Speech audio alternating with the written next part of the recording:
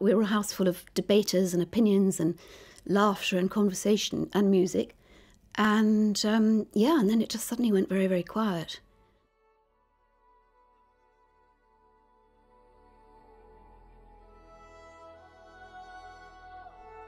What was it the locals called you? It was you were a very tiny yes. girl and you had a huge horse. Yes, the little girl on the big white horse, that's right, because I used to ride around into the villages and into the hills and things.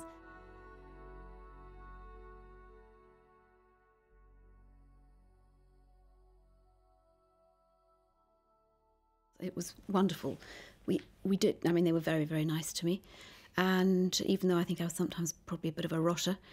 And yes, and I mean, the dread of the holidays coming to an end was a very big thing. It sounds utterly idyllic. Do you think it's maybe your memory playing tricks with you, or was it really that wonderful? It's difficult, isn't it? Because I'm looking back on something that was just before the most terrible thing in the world.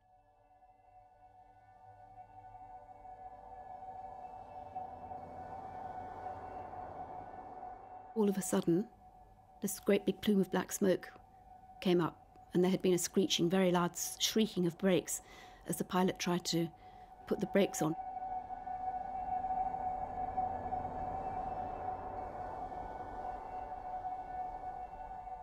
There was a drop at the end of the runway, a 30-metre drop, and I mean, the pilot did everything right, but of course he had no control, and it veered around in the grass, and then it fell off this cliff at the end and split open and of course caught fire because it had full fuel tanks.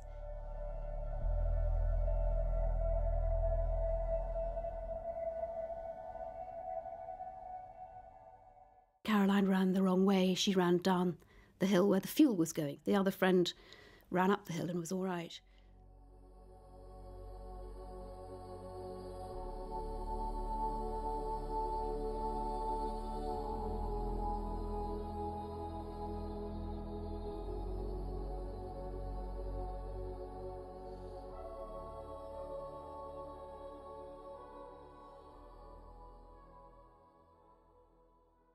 We were two families, we had two lives. So in a sense, when they went, we went as well. That old us went, and we had to find a new way of, well, who we were.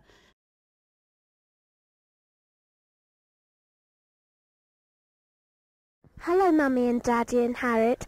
Thank you for a lovely holiday. I loved being at Langano and I loved all the long rides we had. We don't forget to. We're always thinking of you. Bye-bye.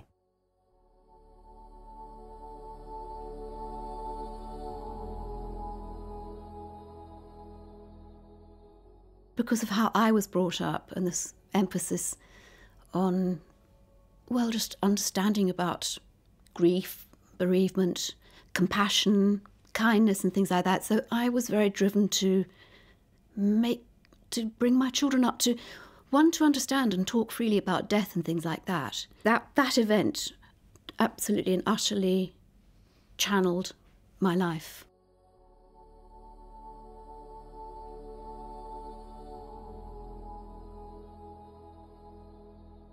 Each of these links, they're a living link with my sisters, and it's those connections. Anyone who's even a sort of tangential thing, it just makes it a little bit closer, which is why I like going back to Ethiopia, although it's always emotionally very difficult. But actually it's really good because in my private moments, I feel I'm close to them. The air smells the same, and it's a real connection. It's keeping the connection alive because that's where we all were last.